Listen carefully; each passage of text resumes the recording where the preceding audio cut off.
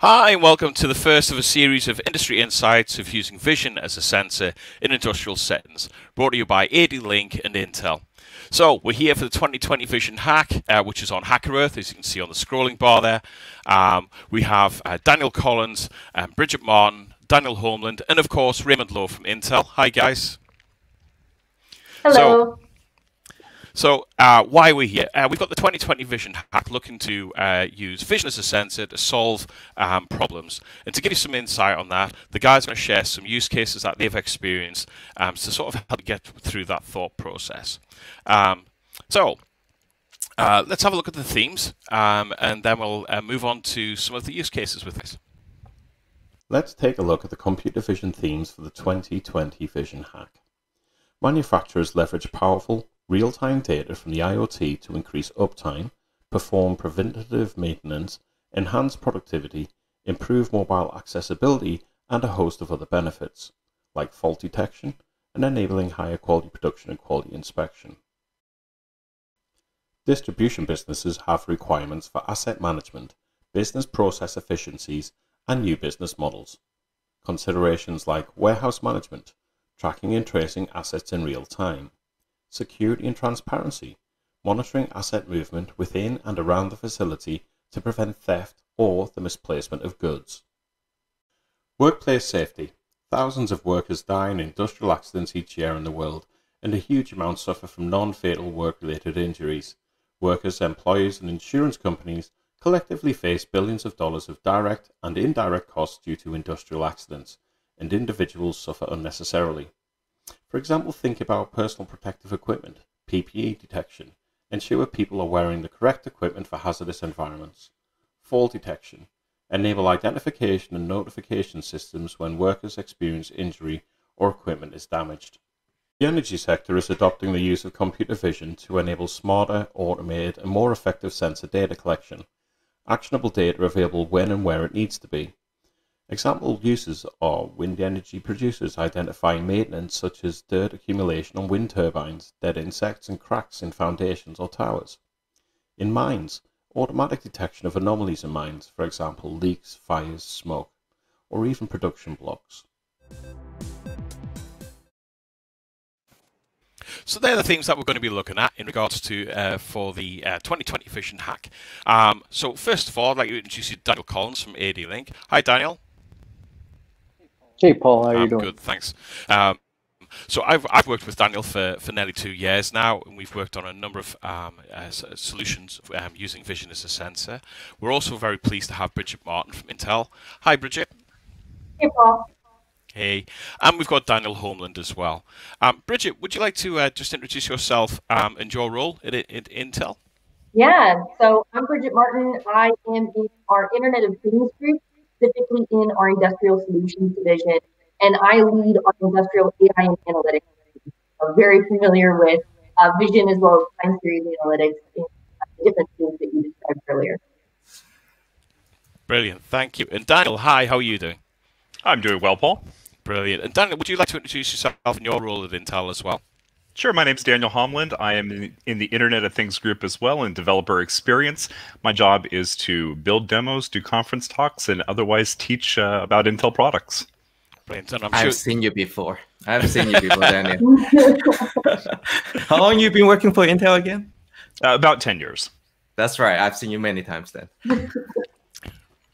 And of course, we have Mr. Raymond Lo, my co-presenter. How are you doing, Raymond? Oh, I'm good. You've gone black. Don't worry. Black because special effects. Don't worry about it. Come back. 1, 2, 3. There we go. Lights out. Yeah, so I'm doing great today. Almost Christmas. How's everyone? Yeah, nearly got all the presents wrapped. Good. But I've seen a lot of submissions so far, and I would like to thank a lot of participants for the last challenge or the mini challenge that we talked about last time. And it's still happening, so make sure you come and join us. That's right. We've got over 500 registrations now. We've already got 9 submissions, and we've certainly had some great activity across social for the Neural Stick to win a Neural Stick. Please do check out Hacker Earth website and find out how you can win that, and watch the previous episode of our little series here of live streams where Raymond takes you through a tutorial on using OpenVINO, a little challenge there for you to then share socially to win an Intel Neurostick. There's 100 of them to be won there. And I believe that closes on the 30th of December. Is that right, Raymond? Yeah, end of the month. And I see people post a lot of cats, panda, snakes. I don't know what else I saw. Tesla car was funny. It's a beach wagon, it says. Okay, whatever. It worked.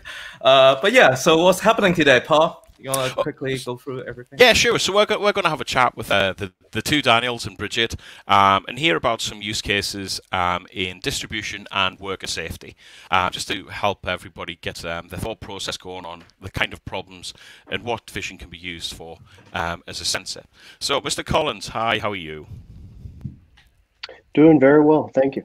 Good, good. Daniel, would you like to introduce yourself and your role at ADLINK?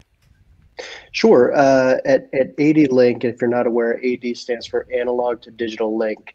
My team and I have been attempting to take anything that's analog and turning it into digital data that you can use to optimize your business. So machine vision is a great example of a technology that can turn something as analog as a cardboard box into a digital piece of data that you can use to optimize logistics, traceability, quality inspection, things of that nature. Right. So could you touch a little bit further on one of those in the distribution space? Sure. Do we have a video to play, or okay, great. So this is a great example of the two types of machine vision that I'm sure we'll touch on a bit. One is rules-based, right, where you have essentially a library of images that the system understands. There's a camera overhead that's actually reading the barcodes on each of the boxes as they're placed on the pallet. And then there's also a machine vision or an AI model that's running that's looking for boxes, measuring their shape and size, identifying whether or not they do have a barcode on them or not. The use case is really based on how to optimize the palletization process, which today is still a very manual process, especially for high mix orders where you have all sorts of different package sizes, package shapes, maybe you have bags and buckets. Things that a robot would really struggle to load effectively onto a pallet. It turns out that humans are much better at playing this game of Tetris. Typically, a palletizer or a pallet loader would be using a handheld barcode scanner, which isn't very ergonomically friendly. So it's difficult to carry a bunch of packages and then also your barcode scanner and place them onto a pallet. And then the barcode scanner is inherently flawed. It's not smart, right? It's going to read anything you put in front of it. And if you and I have been loading packages for 5-10 years, we're smarter than our hand scanner. So if the hand scanner doesn't scan and we place a package on a pallet and we think it's correct, then, hey, maybe it is. And we won't find out until our customer calls us and says, hey, you forgot to add this to my order, to which we have to rush ship something to, make up for that. It's rare that your customer would call you and say, oh, you sent too many of these, but that also happens, and that's also a cost. Yep. So using machine vision makes the palletization process much more friendly, and the camera that's mounted overhead of the pallet, again, is determining if the package actually belongs on that pallet, and it's triggering a light cue that floods the entire pallet with either a red light or a green light, depending on whether the package actually belongs there or not. And this increases order accuracy, and some of our clients have coined this as something called pallet profitability. So every day their management team can go back and look at the accuracy of each of their pallets and determine the profitability of that day, which is extremely valuable from a distribution process perspective. So there's huge benefits there, isn't there? There's the efficiency, there's new commercial models, all from being able to identify a box and then being able to see its label and then being able to connect with the inventory as well. So when we've worked on projects and stuff, leveraging the edge computing side of it as well with the amount of data that flows is a really key asset as well to the ecosystem working efficiently and being able to connect into those systems as well. So how can those types of solutions, like you have with Smart Pallet, how can they evolve with a customer as well? Because with traditionally with a temperature sensor, takes temperature. With a camera, you're open up to a wealth of information, aren't you? I mean, that's right. That's actually how we got here in the first place. Initially we were looking for packages that had fallen off of a conveyor system, and using cameras mounted overhead, we're identifying lost packages. And from there, we realized there are so many other aspects where packages and items, it really doesn't matter what it is. It could be a case of your favorite soda. They just end up in the wrong place.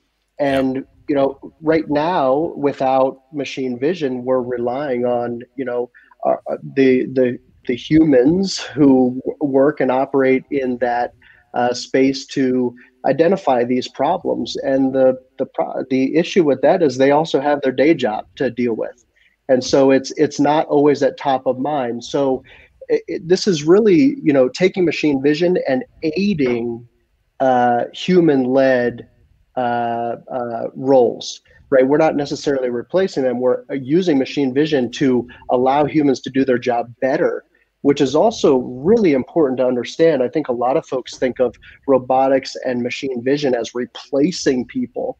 But what we've found is it really enhances and makes folks better at their jobs. Yeah, and I think that's what one of the really exciting things about is also one of the things that to clarify with the market is that the machines aren't replacing; they're enabling us to be more efficient, as technology has a history of doing. Old roles may change, but it enables people to have a better role and more job satisfaction. Bridget, how have you guys found things at Intel? What kind of projects have you worked on? Very, very similar to what Daniel was saying, and in particular, kind of that last point as far as machine vision and cameras now being in particular the manufacturing space, really enabling the factory and the factory operators, the workers within the factory, to be able to focus on that day job. I described it, and I think we've got a great example here. When I think about distribution, and again, because I focus very much on the manufacturing and industrial space, to me that logistic and tracking and tracing starts on the factory floor. And so being able to place cameras throughout the factory, where even kind of this tops down look, still providing privacy for those factory operators, enables that tracking and tracing to start on that factory floor so that you can track your inventory pieces as they're going from the initial raw materials through the different stages of a manufacturing process to where they get to that scenario that Daniel was showing earlier, where they're packaging and palletizing the product. So being able to essentially from logistics and tracing that much earlier in the supply chain down into the manufacturing is extremely valuable. Yeah, and again, it just shows that expansion of using the cameras in the manufacturing and distribution space. Just the possibilities are endless, and there's so many things in regards to the objects, but also the people as well. Would you agree? That's completely right.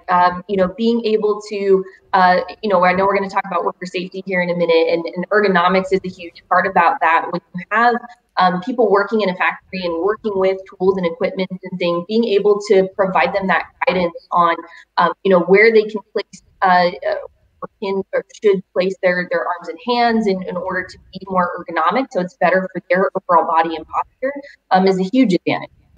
Yeah. Exactly, and touching onto that, Mr. Collins, as we were touching on there about worker safety as well, within this workspace, I believe you and the team worked on one with ADLINK.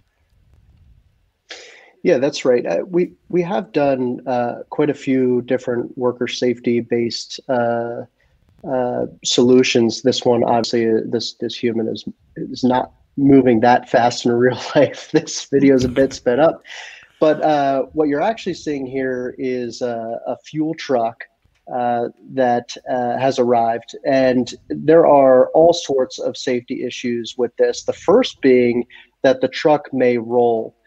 So the actual camera and machine vision system that's running right now is looking at all sorts of different factors. The first is, is this truck stationary? And if not, we need to alert someone immediately. We need to alert that driver. The second is looking for the location of the humans. There are different zone breach areas that we don't want them in during this refueling process, especially when the fuel truck is hooked up. That's extremely important for them to understand. We also want to make sure that they're taking proper safety measures that are required during the refueling process. For example, making sure that cones, are at each of the four corners of the truck, making sure that the humans that are doing the refueling are wearing their proper PPE. All of this can be done with machine vision. So yes, it's important to have a supervisor walk out and make sure things are going on, but that's not always the case. And so if we can get immediate alerts, immediate feedback about mistakes that are being made, we can avoid really injuries, which is the primary objective of using really any solution to aid in worker safety. Yeah, so it's sort of like one of the things that resonates me with the worker safety side of things. I mean, which is, let's be honest, we've seen so many in regards to worker safety. We're under PPE with COVID, as we're currently all going through as a global pandemic. That there's been some very common use cases for it. Going into supermarkets, counting people, making sure they're wearing the masks, which here in the UK I've noticed being really heavily implemented over the past couple of months, and quite rightly so with the new wave that we've got coming through. But interestingly as well, it creates sort of accountability as well. That if somebody isn't wearing the correct equipment and they go into an unsafe zone, then that image can be logged. Not everything can be recorded. If we recorded everything 24 hours a day, 7 days a week, year after year after year, we'd need really big data centers. Let's be honest. But being able to take those images and log and retrain people, it's not about getting rid of people. It's about educating people to learn from mistakes. Daniel Homeland, how have you found this type of area? So I've found that these are amazing use cases that have been enabled. And if I could just share my screen really quickly, I want to go through some of the ways that we enable developers to do these use cases or create these use cases. So can you see my screen right now? I'm just about to add it. There we go. All right. So the first thing that I want to note here is that when you're building use cases like this, oftentimes companies have different requirements, and you can come at it from a variety of different points of view. Right now, there's TensorFlow, Caffe, MXNet, Onyx, all sorts of technologies which are enabling these computer vision applications. And OpenVINO, the Intel toolkit for computer vision, supports a large variety of them. The second thing that I want to say here is that we also work with a large variety of pre-existing libraries that are out there. Everything from OpenCV to having different types of workbenches and tools and model zoos. So there's a large ecosystem of software that is surrounding this. And then lastly, I want to show that not only are we working with our hardware partners and OEMs, but we're enabling them to deliver different types of hardware. Accelerated hardware, low power hardware on CPUs, GPUs, dedicated vision units.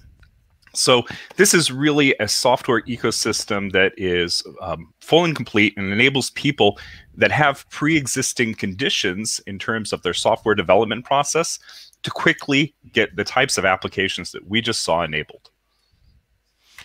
I think that's one of the great things, isn't it, about that speed to deployment and building the models and having the right tools and choosing the right tools. and making sure that they've got the hardware that's got enough power to run things through, depending on the intensity of the connectivity as well. And with my product, Visi AI, which the phase 2 winners will receive one off to build their prototype on, which includes the ADLINK Edge software as well. So utilizing the inferencing from OpenVNO and then taking that data output and then being able to deliver it to Node-RED, we have on there as standard. So you can very quickly create the reactions, so you can really build a prototype quite quickly and easily with it. But Bridget, do you have any other use cases you think's quite relevant for people to hear about? Well, let's talk a bit about, one of the things, Paul, you were saying is, being able to help augment and, show if somebody's going into an unsafe zone and logging that. But wouldn't it be cool if we could also help manipulate the manufacturing space in order to better enable those factory floor operators? So starting to pair computer vision with the hardware and equipment that's on the factory floor as well. For example, being able to control robotics and doing some of the collaborative robotics type efforts where if someone were to walk into a potentially unsafe zone, what happens today is that robotic arm just completely shuts down. Right, it goes into a functional safety process loop and has to actually be manually reset, which of course for safety makes a lot of sense. But what if with pairing computer vision and having that across the factory floor, being able to predict when someone is potentially walking into one of those unsafe zones, either slowing down the robot or even just pausing it, putting it into a safe place, but then knowing when that person passes out of that unsafe zone and restarting the process. That's going to have not only fantastic worker safety implications, but additionally increase the operation efficiency of the factory as well. Yeah, I think that's a really valid point. That thinking beyond the on-off kind of mentality of emergency stop, actually starting to build to that predictive, further down that chain. I think that's a really interesting point. That I do agree with you. I think vision really enables that. Rather than your standard PIR type sensors and so on and so forth, which all have their place still. And I think that's one of the exciting things that we have with the Internet of Things, that when you start to really build out and start to connect multiple sensors and machines and really starting to enable that flow of data in real time to effectively work, I think that's a really key point. Just checking here, we've got... I've just sorry, I was just checking the comments there, but it's a lot of comments for Raymond about neural sticks. Raymond, I'll pass those on to you after this. Ankit, if you'd like to message through the Hacker Earth website, Raymond will respond to you through there if he hasn't already, or on Twitter. Sorry, Raymond, we can't hear you. Oh, yeah. I just want to make sure I don't have echo. Yeah, I will go back to the Hacker Earth, and then I will answer questions from there. So make sure you post it there. Because Twitter, we have a lot of people coming in, so I may miss your comments from time to time. Yeah, exactly. So the forum is actually monitored. Yeah, exactly. So, Bridget, you're very kindly one of the judges on the hack. Thank you very much for doing that. What are you excited to see from the community that we're building out here? Innovation, things that solve real world problems that we're seeing, and I think we've seen some great examples of that today. And as much data to be able to show that it's useful, right? Yeah, exactly. I mean, I'm so pleased that we've got 500 plus registrations. We've already got 9 submissions. This is a really exciting time for us. We're really keen to enable everybody that's submitting and taking part. We're really keen to read what you've got, and just to reiterate that the winners hold their IP. You win $10,000. You win a number of products along the way as well with Neural Sticks, Visi, and you'll also have the direct support with the mentors. But we'll also, ADLINK, and with support from Intel as well, we'll help you go to market and validate that winning prize as well. So it's a really exciting opportunity. Raymond and I were chatting last week about our experiences of working for and with startups, and the burnout phase quite often of, hey, this is a great idea. You then doing your day job, trying to validate to the market. If you really push forward and push hard and hard and hard, you sometimes strike lucky and validate quite quickly. But sometimes it's that burnout point for personal circumstances or anything, that that's sometimes the killer of some of the greatest innovation. Raymond, I know you've got some experiences there.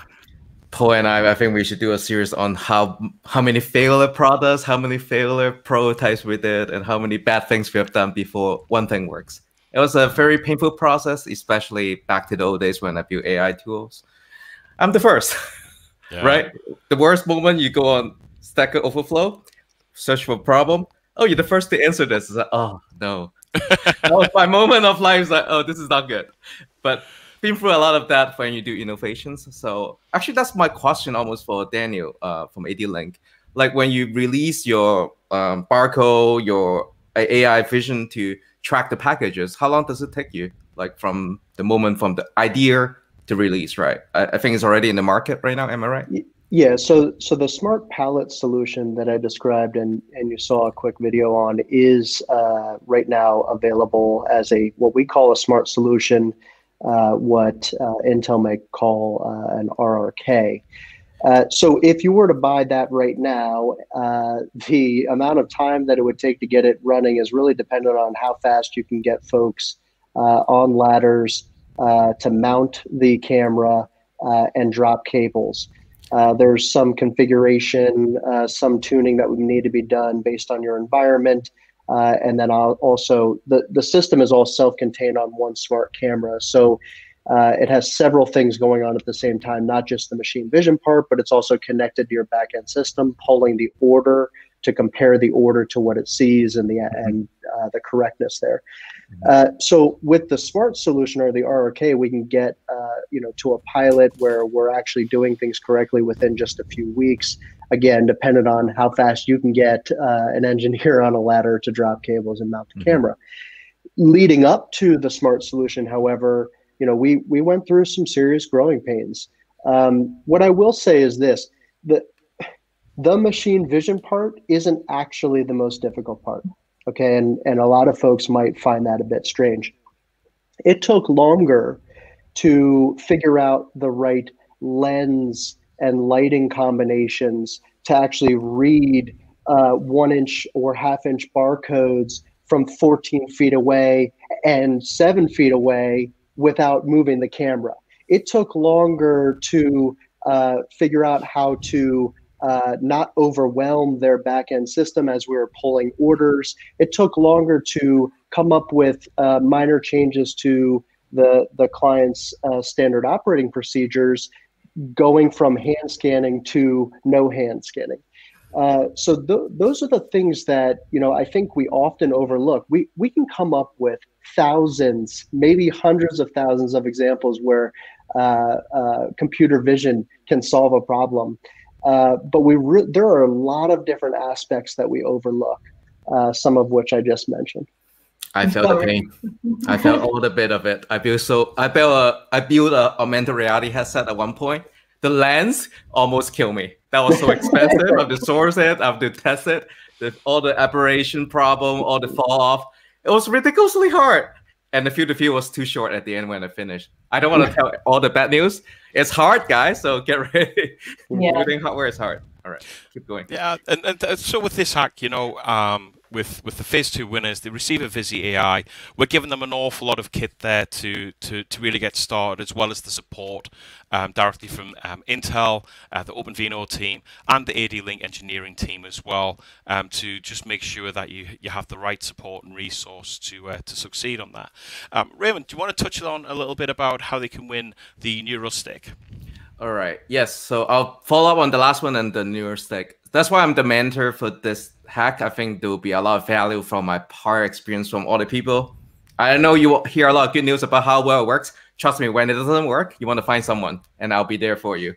Then the Neural Stick is a good example where you can learn how to run the AI, the engine. I'll say the easy part right now, because you can learn the tutorial by going to our last tutorial video. I'll show you a link where you run it, and then you have to do one task. First, you run it with the link. So you basically run the library, download OpenVINO and everything. You test it. Then you want to change one image. The image is like your favorite one. So you can do cat and dogs, but surprise me, please. Then once you run the engine again with your own image, show me what you got on the social media and then share it to the world. We have instruction already, and then read through it. Once you show it to the world, now you enter your information to the form, and you will have the chance to win the stick as long as the first 100. Guys, time limited. Only the first 100 will win the sticks. Brilliant. Thanks, Raymond. So let's just have a little bit of a reminder of what the prizes are for the hack. As you heard from Raymond, you have the opportunity of winning an Intel Neural Stick 2. Once you register on the 2020 Vision Hack page on Hacker Earth, you will receive an email with all the details on how to apply for your Intel Neural Stick 2. There are 100 to be won, so grab them while you can. Phase 1 winners will receive an ADLINK Visi AI Developer Kit, which is a bundle of powerful hardware and software to build your prototype with. The hardware is a Smart 2 board, which is industrial ready. It has a 4GB RAM, an Intel Atom 3940 CPU, and an Intel Myriad X VPU, so plenty of power for AI vision. The Visi AI also has very intuitive software included with it, the ADLINK Edge platform, which has vision tools, and OpenVINO and Node-RED included. As a Phase 2 team member, you will also receive direct support from Intel and ADLINK whilst you develop your prototype, so don't worry about support. The final prize. The winning team will win a cash prize of $10,000, but we don't stop there. An amazing opportunity to collaborate with ADLINK to validate the prototype with the market. That will include support and create marketing material like a press release, a promo video, a use case, a solution brief, and the support with organising meetings to validate your prototype with the market. This gives you a great foundation to really push forward in making an impact with your prototype. I think you agree this prize could be life-changing for you and your team, so good luck. So there you go, there you have the prizes. Okay, so I think that just leaves us. We're just overrunning by 2 minutes there, but to say thank you to Mr. Collins, thank you very much. Bridget Martin, thank you very much for being a judge. Daniel Holmland, thank you. And of course, my co-host, Raymond Lo. And that's it from us tonight. Tomorrow, I will be talking about giving an overview on our ADLINK Edge platform. I'm just giving you a little taster of that for about 10-15 minutes before we then go into depth from January. We also have the Nest Industry Insights on January 5th with our colleagues from ADLINK and Intel. Bridget, Daniel, Raymond, thanks very much and good night. Thank you.